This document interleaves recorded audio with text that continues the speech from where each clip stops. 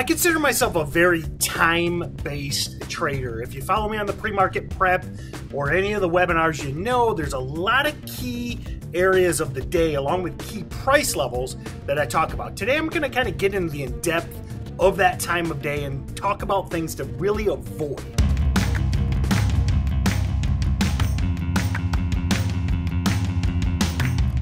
Hey everyone, lead trainer with StocksToTrade, Tim Bohen here. Be sure to like, subscribe, and share these videos with your friends. And I tell you what, if you really, if you kind of want to do this stuff, that's fine. You can watch the free videos. You can check out the blog posts. You can, we got tons of free stuff.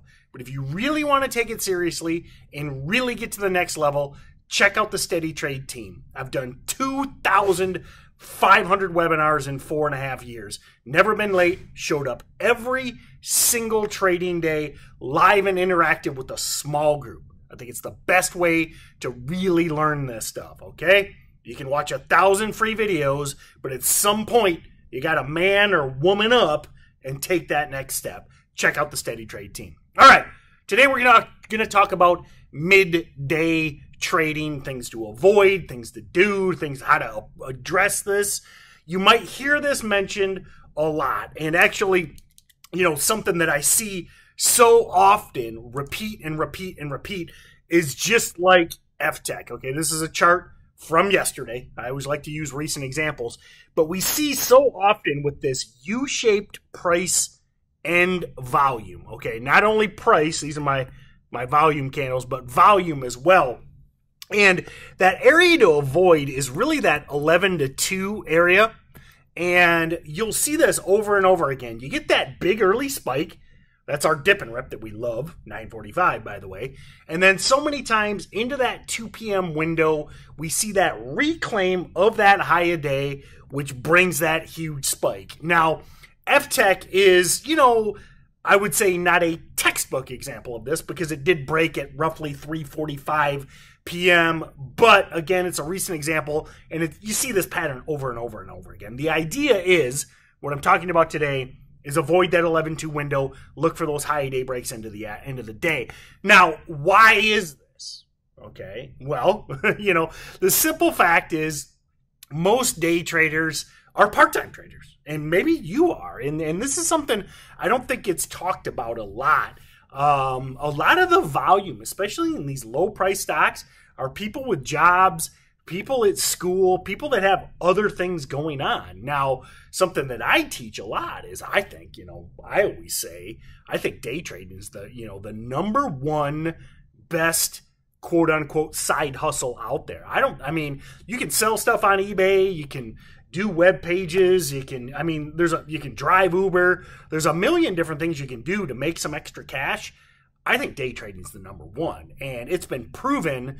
I day traded part-time for 8 or 9 years before I sold my business and went full-time, and I loved it. It was a great way to supplement my income, pay for a vacation, pay for splurge on stuff, buy power tools. If you know me, I've got kind of a fetish for really expensive like Festool power tools, and it's always nice.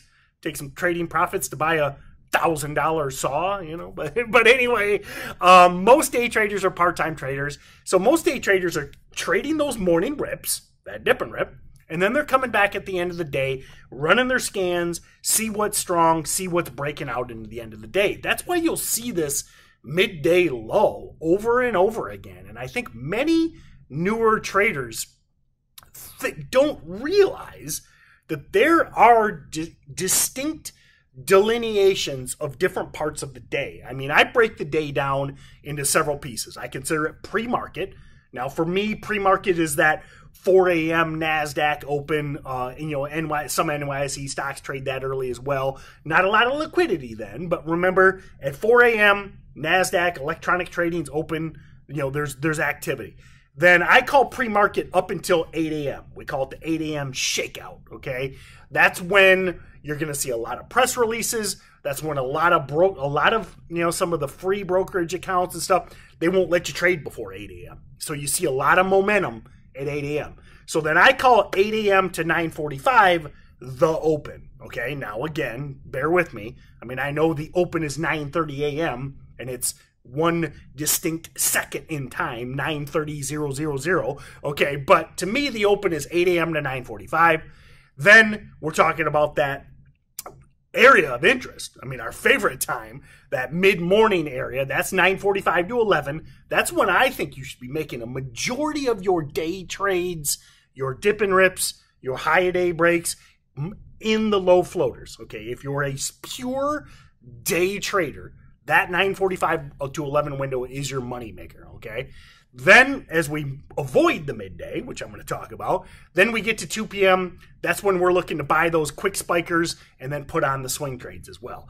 Now, you'll notice there's like a 3-hour window on there where I said there's not much.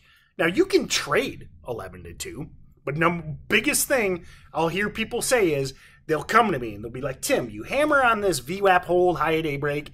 I try them all the time. They never work. First question I'll be is like, what time was it? And they'll be like, oh, it was 11:30, it was noon, it was 1. And I'm like, listen, the whole reason I call it a 2 p.m.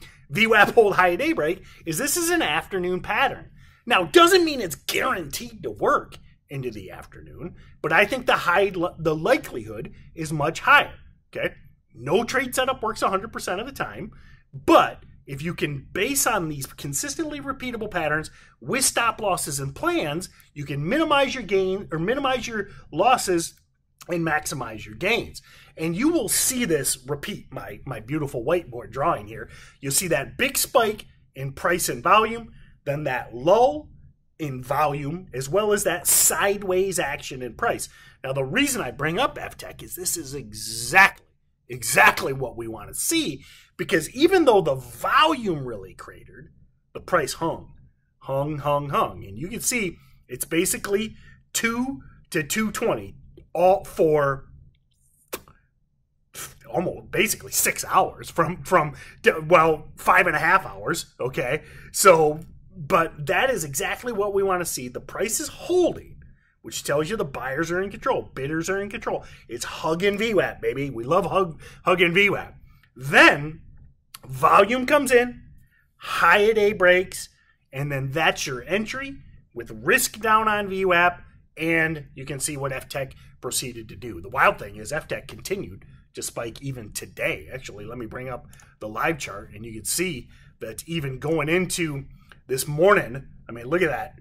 What I was showing you was 540. It went as high as 7 this morning, right at the open. So you can see the continuation on these stocks. Look at that volume today too as well, just explosive volume, and you see that repeat and repeat and repeat.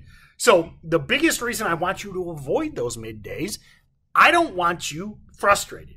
And this is when we talk about psychology, I think there's a lot of simple things that people overlook. Just think about how things, like even just in your whole day, think about those days where it's just a bad start. You sleep through the alarm, and then then you're ornery because you're running late. Then you get in a fight with the wife or the husband, and then it's just all the way downhill all day. It's like one of those days where nothing goes right. And then if you think back and you're like, what happened today? Why did nothing go right? It goes back to that, starting out on sleeping in, or maybe it's that fight with the wife or the husband, or maybe that's missing the train, or your car won't start. Simple things that then cascade. And I tell you, with trading, especially these volatile stocks, you got to have a positive mindset. You got to be high energy. You got to be focused, and you can't be playing that coulda, woulda, shoulda game, screwing with yourself mentally, because you're getting chopped up midday. And now when the move comes on FTEK or whatever the stock is, now you're in that bad mood. You're like, oh, nothing's working today. You took 3 losers, or maybe you had 1 small winner and 2 losers, and you're like, geez, nothing is working today. Your mentality's screwed up, and then you're slow to attack FTEK, or maybe you skip it because you leave early for the day and you're like, nothing's working. So number one, biggest thing I'm telling you, these afternoon breakouts, they fail over and over, or midday breakouts, I'm sorry. These midday moves fail at a much higher rate than the afternoon moves or the morning moves, okay? That right there should be enough to tell you, I don't want to trade it. Now, secondly, it's not like every one of them fails, okay? I mean, sure, stocks spike at noon. I'm not sitting here telling you nothing ever breaks out at noon. Happens all the time. But I think the odds are lower, and what happens is you start trading that chop, you get annoyed, you get frustrated, and your head's not in the game, okay? I'll give you one more analogy, and I promise I'll move on. Why do, like, a quarterback is having, like, a good game, throws one interception, and all of a sudden he ends up throwing 4 interceptions? I mean, trading is a lot like athletics, man. Or you strike out your first at-bat. You're batting, you've been crushing it lately. You come up, you strike out, next thing you know, you go 0 for 4. It's all momentum. And don't discount the value of momentum as well as the devaluing of negative momentum. Do everything you can to keep your mindset right and focus on the best setups. And the best setups in these big movers is dip and rips early, late day VWAP holds, and avoiding that midday chop. So now you might be like, well, what do I do from 11 to 2? Maybe you're, listen, maybe you're working from home. Maybe you're working at night. You got the whole trading day. My thing is the work is never done. Okay, you should be reviewing your recent trades, breaking them down, putting your spreadsheet, looking at your data, seeing what worked, what didn't work. There's a million books to read. I mean, we've got the book club on the podcast. Read a book, okay? What I want you doing is taking that 3 hours and making it useful instead of getting chopped up in midday trades. Think about the fact of, let's say you read 45 minutes a day from 11:30 to 12:15. All of a sudden, you've read 10 trading books. Or maybe you've got some course materials. You've got some video. Maybe you've paid for a video package or something. Watch an hour of that. Read an hour of a book. Spend an hour reviewing your trades. 3 hours of work that puts you ahead of the 90%. You want to know why 90% fail?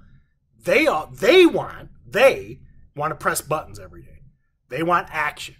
They don't want to put in the work of reviewing, reading, watching videos, doing Q&As, watching these videos. I mean, hell, get on the treadmill and listen to the Steady Trade podcast. Exercise. There's a million different things you can do to improve your trading and not get chopped up. So, that being said, hopefully, I've talked you into bracketing your day the way I've talked about it. Drop me a comment below. What do you think about midday trading? I want to know. Maybe you're like, Tim, I watched this video, you're full of it. I got a 90% win rate from 11 to 2 p.m. I'd like to know. And if you've got a crazy win rate like that, let me know your setup, okay? Comment that. What are you trading midday to have a ridiculously high win rate? Because if you got it, I'll steal it and trade it myself. All right. So that being said, have a great day, everyone. Check out the Steady Trade team. Check out all the videos we've got. We've got tips, tricks, long podcasts, short podcasts, tons of information, and I look forward to seeing you on the next video.